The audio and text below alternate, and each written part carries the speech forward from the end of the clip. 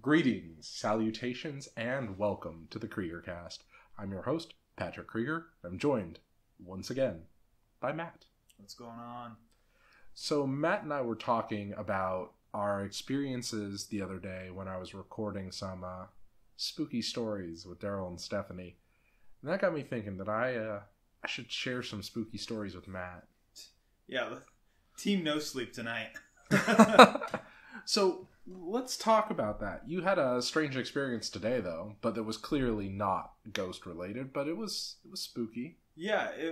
So it had been raining here for about. It was a dark and stormy night. It was a dark and stormy night, probably around 9 p.m. where I started, hearing noises, right?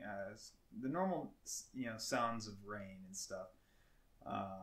It was pretty hard, but then it started dying down, and around 9 p.m. I was hearing weird movement and voices and stuff like that, and I was like, what is that? But I paused the TV because I had the TV going at the time, and then the sound stopped, and I go, what could that be?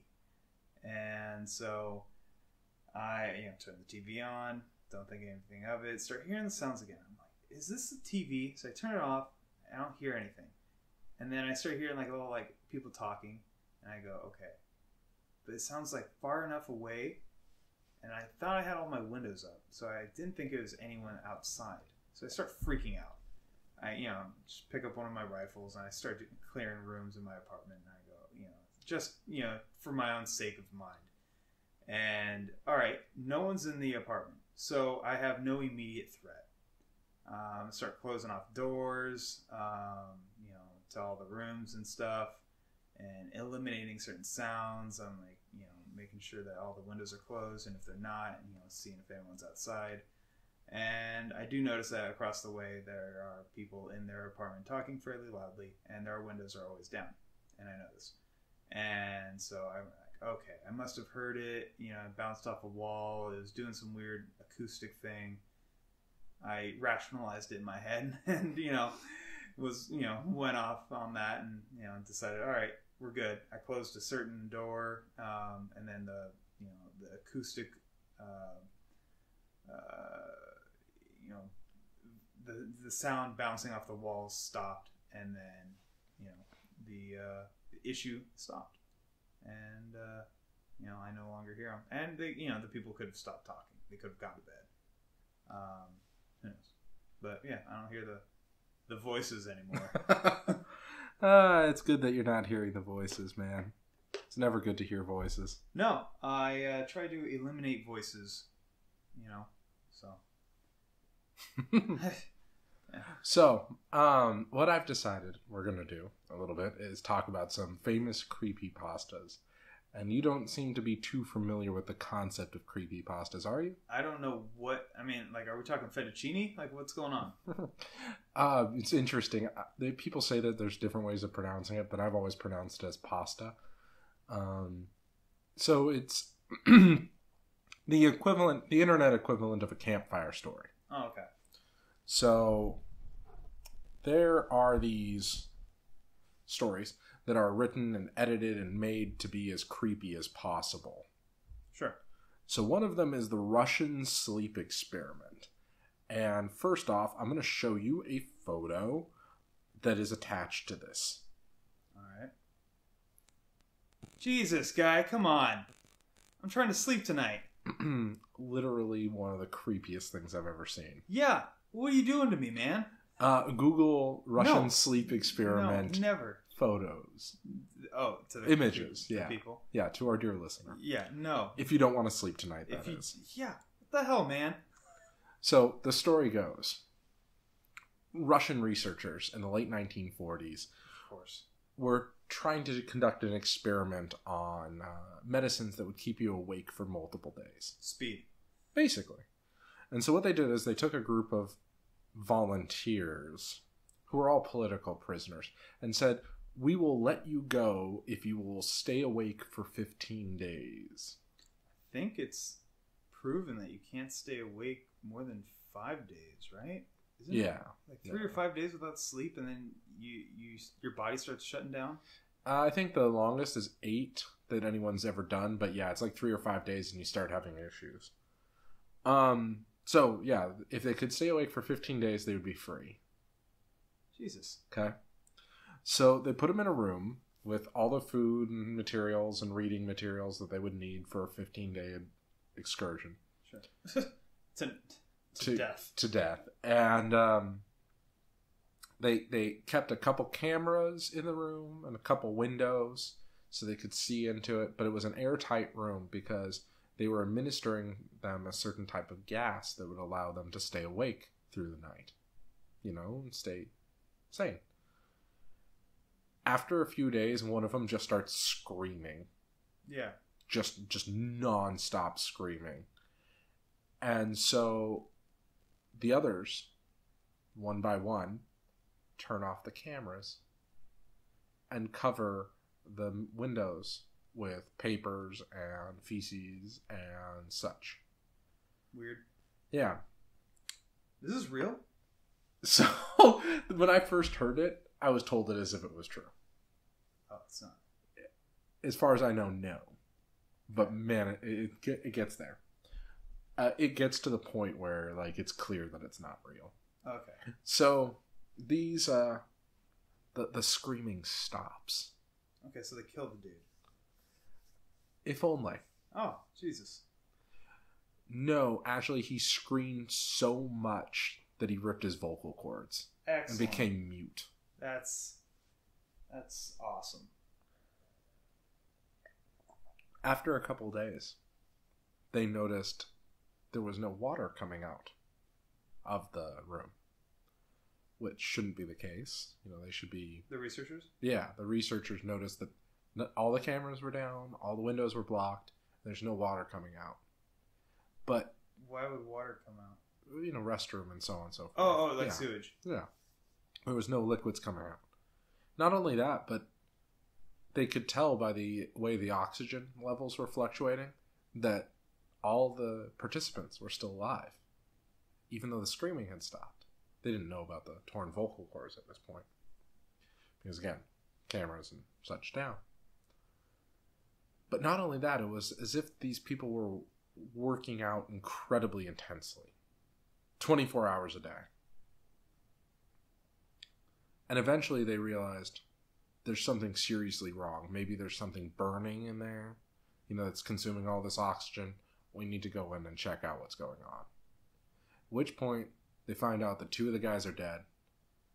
One of them is filleted on the ground with all of his meat pulled from him, but is still alive, plugging the hole with the torn vocal cords, still screaming, but just not making any noise.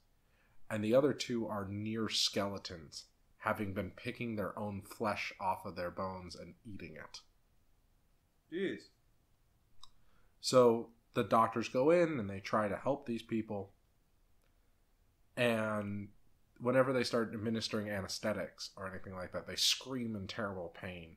But when they start cutting on them or trying to stitch them together or whatever, they start laughing. Okay. And it's this whole thing about like their perception of pain and pleasure has changed completely. And eventually it ends with all of the people dying, including some of the researchers involved. What? Yeah. In fact, actually, it would probably not be a bad idea for me to do a reading of that for this channel for Halloween. Without me? Yeah, I mean, I could just read it verbatim. Oh, okay. The creepypastas are mostly, what do you call it, public domain. Okay, yeah. So that's one of my favorite creepypastas. But now, in terms of it really messes with my head. Like, that really bothers me. The Russian sleep experiment really bothers me. And so I was just wanting to share that botherment with you. Excellent. Yeah, just awesome choice of things to talk about tonight. I don't know why I agreed to this. On a night I was already hearing sounds. So, there's another great story that's along the Canadian border, I think is the name of the story. Again, it's implied to be true. but, who knows. A guy's going out with his buddy, and they're U.S. Border Patrol agents. They're on snowmobiles in the middle of the winter, and they're patrolling the border. For those of you who don't know, the Canadian and U.S. border are separated by a 30 or 60-foot gap. It's either 30 feet on each side or 30 feet total. Gap where there's no trees, so they can see people crossing the border. And so this guy and his buddy are going out, and they're cutting down saplings and stuff like that are trying to grow into the little gap there. And eventually they find footprints in the snow. They're like, no one should be out here. But, let's go check out. Maybe it's a hunter who needs help. Maybe, it's drugs. Who knows? We need to find out. So they get their guns together. And they go off. And they find these footprints. They go all the way to this cabin. And in the cabin, they find a dead guy.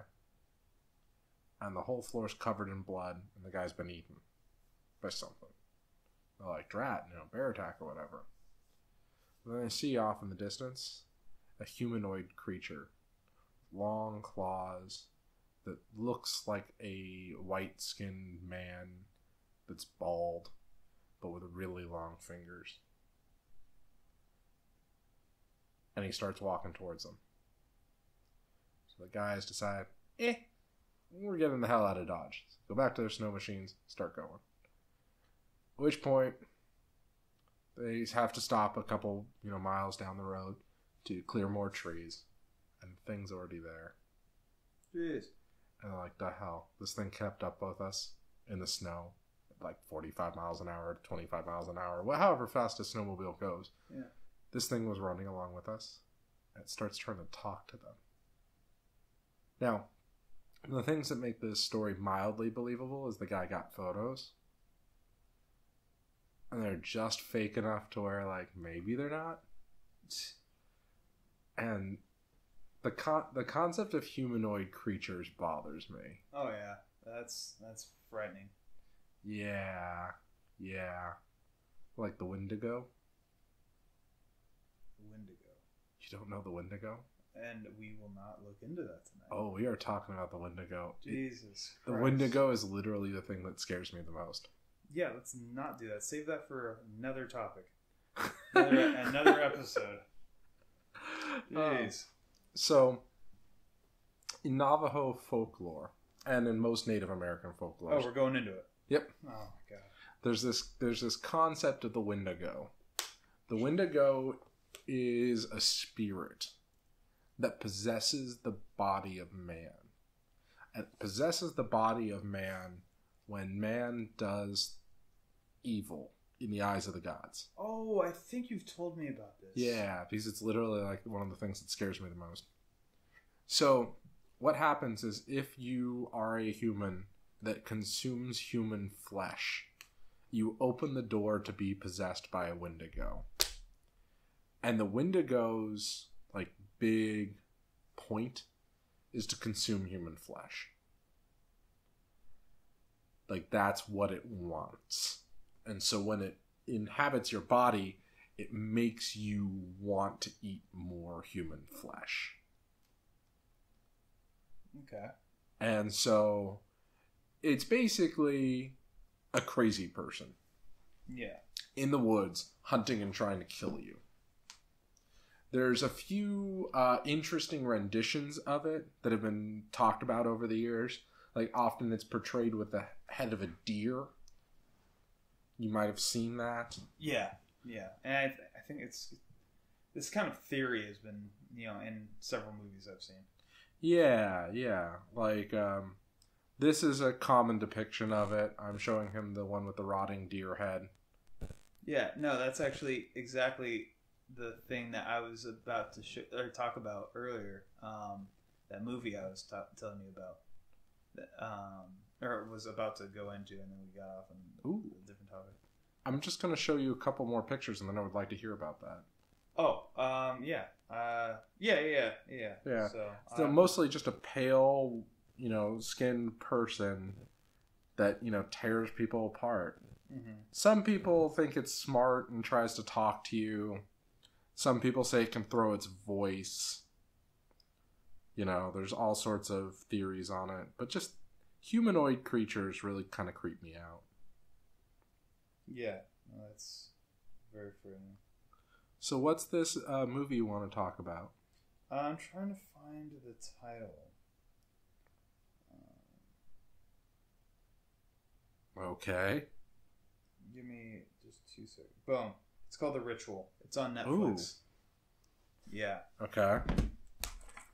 I'm down. The name's creepy. All right. So these 5 guys are at a bar in England. And so they're all, local Englishmen. And it's modern times.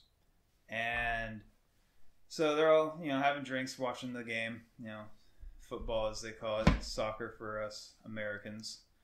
And, they're watching the game. After the game, they leave the bar and they, are walking down the street and they're like, some of the guys are like, all right, man, I'm going to turn in for the night. It's pretty late, whatever. And one of the guys is like, no, man, let's go to the liquor store. Let's grab, some drinks. Let's keep this thing going, because he's, they haven't seen each other for a while or whatever the situation was. And they go into the liquor store, 2 of them, the guy that really wanted the liquor, and then one of the guys that didn't want anything, but he went in anyway. And there's a robbery. And the store clerks get macheted, and the guy that didn't want to go get drinks gets macheted, while the guy that really wanted drinks is hiding in the liquor store. And the robbers are fairly discreet about this, and then they run out the back door. So the group of friends that was waiting for him outside didn't see anything until after the friend that wanted the drinks comes out. And then it's this whole thing, and then they plan on, all right, after the whole funeral and everything, they plan on, all right, this one buddy, he really wanted to do this hike out in like Sweden or something. I think I'm familiar with this, but keep going. Yeah, so they go out to the, they eventually they make plans, they go on this hike. And it's supposed to end at this resort. And, they've got this huge, awesome trail through these mountains and, along this forest, but not into this forest. And then one of the guys trips and, breaks his ankle or whatever. And, they're getting pretty tired. And they're like, all right, we see the resort. It's right there. It's just, we have to go through this forest. And all the guys are like, I don't know, man. There's this clear trail. It's perfect. You can see the whole thing. It's no big deal. The forest, I don't know. It looks kind of spooky. And the other guys are like, come on, don't be a girl or whatever. So they eventually go through this forest. They find this cabin. It's abandoned. They're hearing voices. They go into the cabin. Each one of them has a different paranormal dream or, episode. Mm-hmm. And they all see like similar but different things. And they all get freaked out overnight. They and then they wake up in the middle of the night because they had to take refuge in the cabin because it was raining and whatever. Yeah. So in the morning they're like, we need to leave. We need to get out of this forest. And they can't. They can't find a way out. And they're seeing carvings everywhere. They're seeing all this weird stuff, and they hear this they hear a lot of wrestling in the forest, and they're just freaking out, and they're trying to get out, but they can't. And then they're hiking forever, and then they see this ridge, and one of the healthier guys, who was the guy that saw the murder happen in the liquor store, is like, all right, let me go run up to this top of this ridge and see what we're working with, because we can't see anything in this really dense forest. And he runs up there, and it's a bunch of these really thin trees, and then he sees this hand with really long fingers wrap around it, and a face similar to the second face that you showed me, and similar to that Russian face you showed me, and his huge teeth and all that. Poke around, and he starts freaking out, runs down. He's like, dude, we need to get out. We're going the opposite direction. And then one of the other guys was like, no, this is north. We're going north. And the other guys are like, what? No, we need to go opposite way. He's like, no, trust me. We got to follow this heading. And, they keep going. It gets nighttime. They camp and stuff, and then one of their tents gets fucking It's okay. One of their tents gets taken up into the air. You see it getting taken up in the air, and then screaming and everything. And then the next morning, they find their buddy all filleted out in a tree, and they're just tripping out at this point. And they're basically running with like broken legs, and they're all wounded and dehydrated, no food, and just tripping out of their minds. And they're all seeing, they're like, "Did you see what happened?" And they're just freaking out, and they one by one gets picked off, and then the one guy who was the survivor in the murder at the liquor store sees this beast similar to the one you just showed me with the head, and he runs into this village of people, and it's like a cabin, all a bunch of cabins, but like old style cabins, and people dress very oddly, and they're speaking this really weird language that you can't understand. And he gets in there, and they take him prisoner, and what they do is basically they sacrifice someone or something to this beast, and they're all kneeling, and they don't look at it in the eyes. Oh. And it's that exact beast, and he takes it, and he goes into the forest, and he doesn't bother those people. He lets them be and protects them. And he eventually breaks out, and he kills the beast by like stabbing it in the stomach or something. And okay. Yeah, I don't know. And he makes it out. And no, he doesn't kill it. He wounds it. It turns around. He makes it to this clearing where you can see the land, or not land, like civilization. And he turns around, and the monster's staring at him at the tree line, and he's far enough away. And he turns around, and the monster like kind of screams at him, and then he just screams right back. And then the monster goes back into the forest, and then he walks out. Huh. Yeah. Crazy movie. I watched it with Ted, and then I watched it alone, which was a mistake. And then I watched it with Will, and third time around, you see, you know it's coming, and you start looking for little different things. And it's like, all right, but it's interesting. It's very, very interesting. It's identical. That in the movie, that beast is identical to that picture you showed. Weird. So another one of my favorite creepypastas that reminds me of the story you just told is this one about a guy out on a ranch in the winter. And I think I made you listen to that because I love that story. You know what? Just dear listener, just so you know, I'm going to do a couple creepypasta readings for this podcast. No, just for this winter. Or just for this season. No, not with you. Don't worry about it. I'll do it on the channel. Yeah. I'll do it on my own time.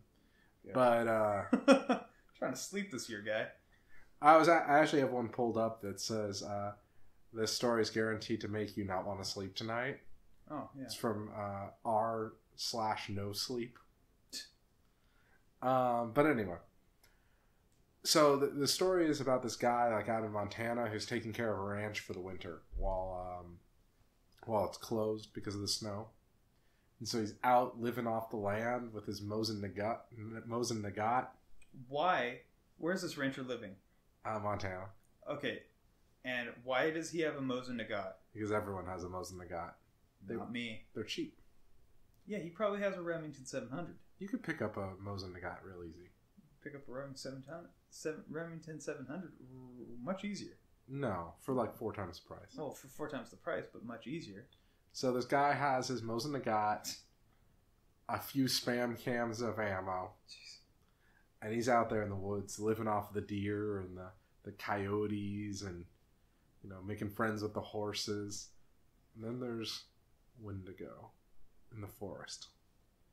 And so he goes out with his Mosin Nagant and hunts the Wendigo. You know what's funny? I think there was a Mosin Nagant in the movie. I wouldn't doubt it. There was like a couple guns. One was like a Lee Enfield, and then there's like a Mosin Nagant, and I think he used the Mosin Nagant on some dude to get out. Yeah. Dude, what's up with these stupid guns. Mosin-Nagats are fantastic. Moist nuggets. You can't run away from these things. Yeah. It's how you kill the Wendigos with a Mosin-Nagat. Apparently. Yeah, and so, like, that's the scene that made me think of that is eventually he scares the thing away, and it's, like, at the tree line yelling at him, so he yells back at it. Yeah. Yeah, the Wendigo. Mosin-Nagats and yelling at Wendigos, man. What's up with this? It's the way to live life, man. Mosin-Nagats and yelling at your fears, apparently. Yeah, apparently. Yeah, so let's talk about other cool horror films we've seen. So you just saw The Ritual. I think the film that we can both say is like our creepiest, or at least one of the things that first got us into creepy things, is Outpost. I was just about to say, if you bring up Outpost, I'm not going to talk about that. Outpost, dear listener, is a fantastic film. Think Nazi zombies, but it's so much more than that. No, it's an enemy that can't die. That's a Nazi zombie, but more well trained. Like, they are better trained than the most modern, highly trained militia out there. Yeah, the zombies in Outpost are literally my worst fear. So they their shtick is that they're like basically all powerful. They can't be killed. They can, like, whatever you do to them, they'll heal from. Yep. They have mild teleportation abilities. Yeah, didn't quite understand how they figured that one out. Well, the deal is the machine. The better the machine's running, the more their abilities. But that's beside the point. But here's the thing that makes them worse than any zombie you've ever come across in literature. They get off on torturing people. Yeah. And that just really, really bothers me. Like, they were trying to get these guys, like, they're hunting these special forces guys, and they're trying to get them out of the bunker. Because the machine isn't working well enough for them to have their teleportation ability.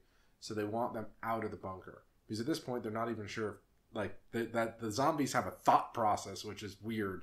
But the zombies aren't exactly sure they can come back if they die right now. Because they're not sure if the machine's fully working.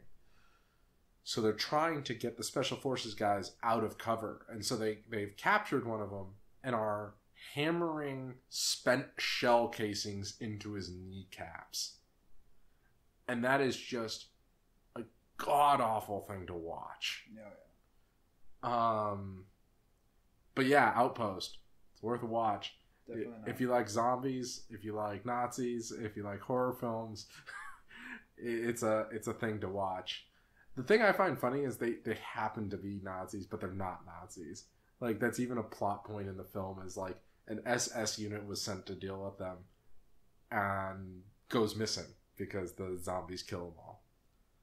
Well, it's not actually said they killed them. They might have joined forces with the zombies.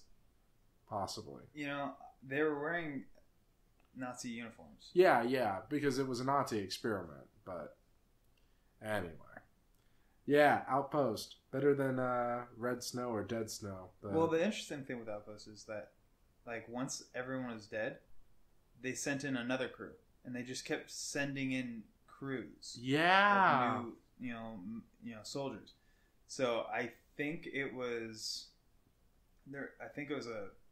a plan to keep killing these things and keep seeing if they could kill either the Nazis or if the Nazis were calling out for, like, more people to kill. I don't know what the deal is. Yeah, that was the weirdest thing. Is like at the end of the film. I don't want to spoil anything because I really do think you should watch it. But yeah, the film repeats itself, and that's kind of interesting. But yeah, Outpost is definitely a film worth watching in terms of a creepy film. I'll talk about it again. The Bunny Man. That's just giving it a blank look.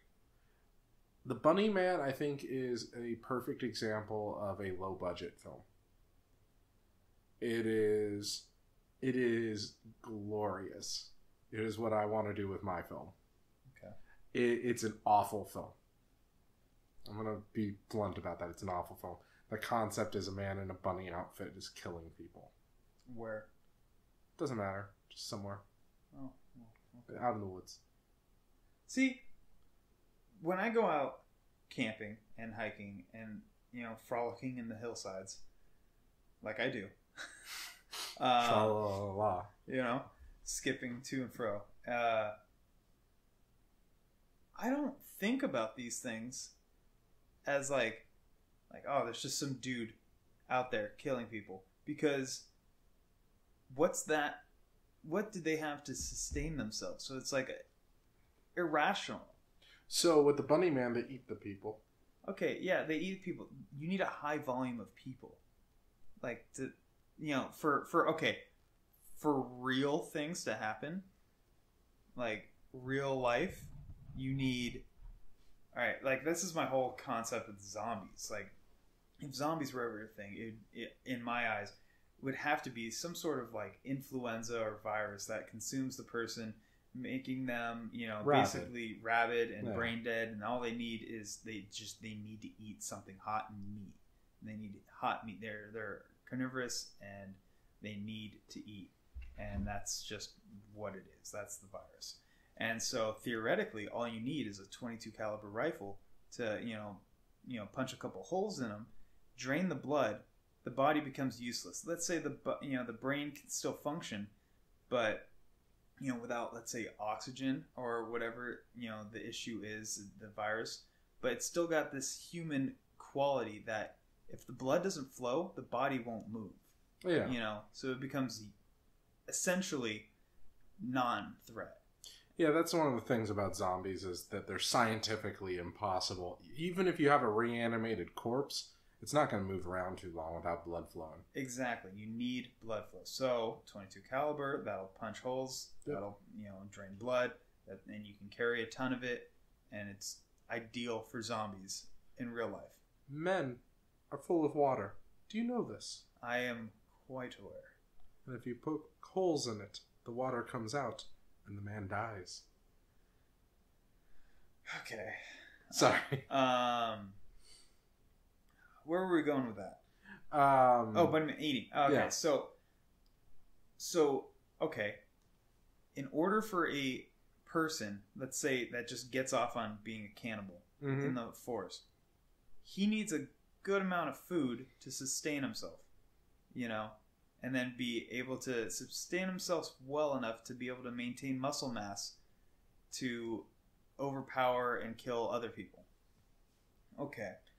That being said, you need a high traffic amount. You need to be somewhere with a lot of people, or a constant amount of people, and something that won't get quarantined and a bunch of SWAT guys come in and take you out.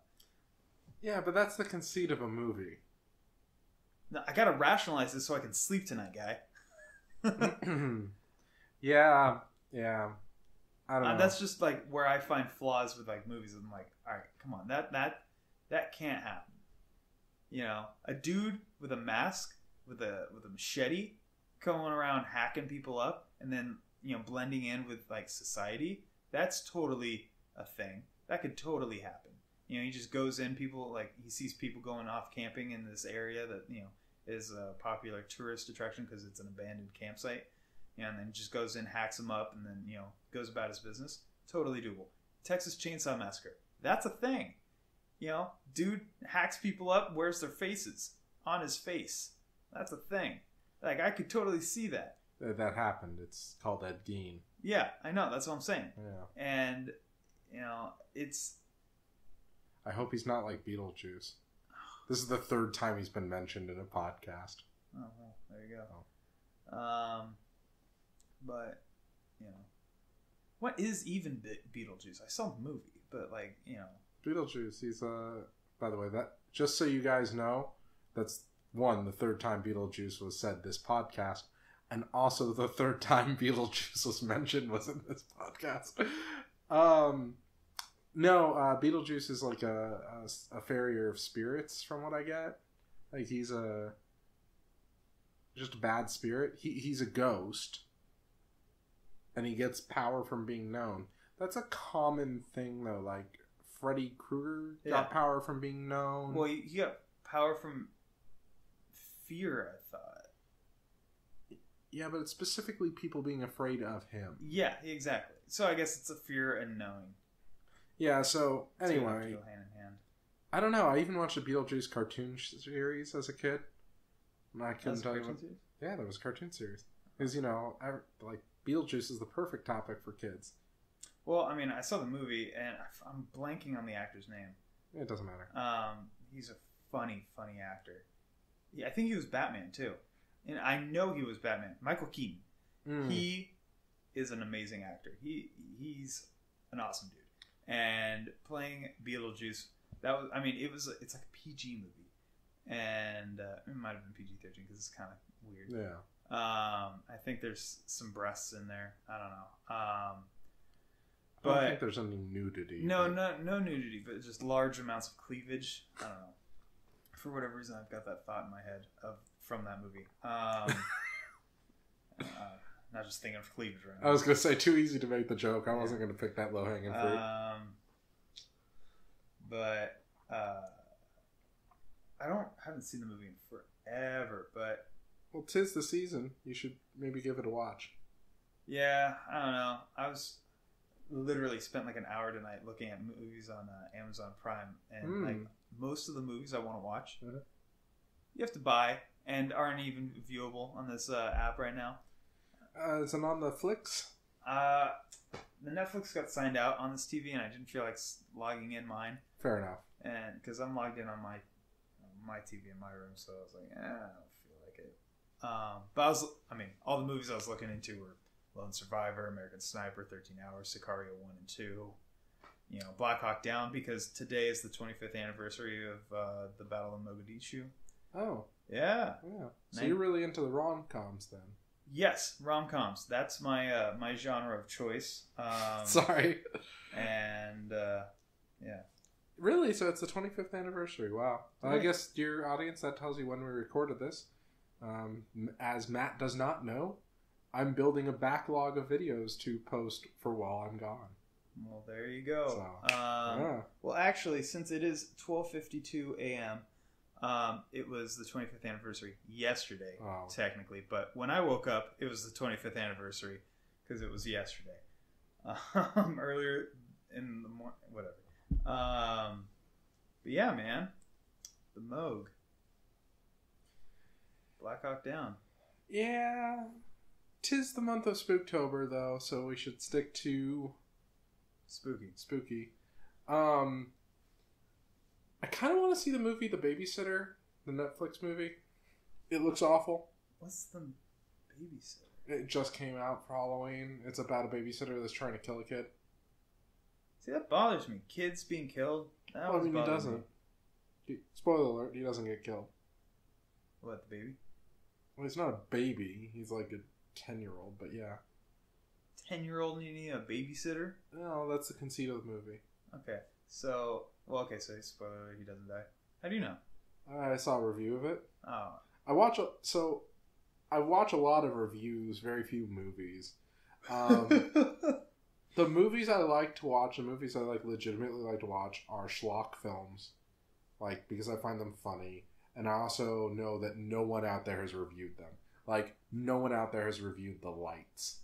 Well, what about that group of dudes that watches those horrible B movies? There are so many groups of dudes that watch horrible B movies, but I know the one you're talking about. We need 2 more dudes to make the group of dudes, and then we should review schlock films. I would adore that. I would really adore that. Like, get Steven and, someone else. I don't know. Maybe. Steven would be on board. I don't know anyone else who would like it. 3 of us would be enough. Yeah. 3 of us would be enough. Yeah, because who's ever reviewed The Lights? Who's ever going to review The Bunny Man? Oh, you know what? We could get Jack on board. Jack would like that. Okay. I've never met him. He's a good dude. Good dude. That's what I hear. So yeah, we'll do that. So, dear listener, expect that. Yeah, future maybe. Future episodes, bad movie cast. I feel like every episode you've mentioned, but that's another episode. Yeah. They're just creating more content. You need to be logging this down. Yeah, I should have a notebook. Dear listener, I should have a notebook. It's interesting, though. We're getting traction. In case a listener has somehow managed to make it this far, at this point, we have 11 subscribers. Ugh. And we're getting about an average of 15 to 20 views per video. Crunchwrap Supreme sound really good right now. All right. So on that note, dear listener, until next time, see you out there.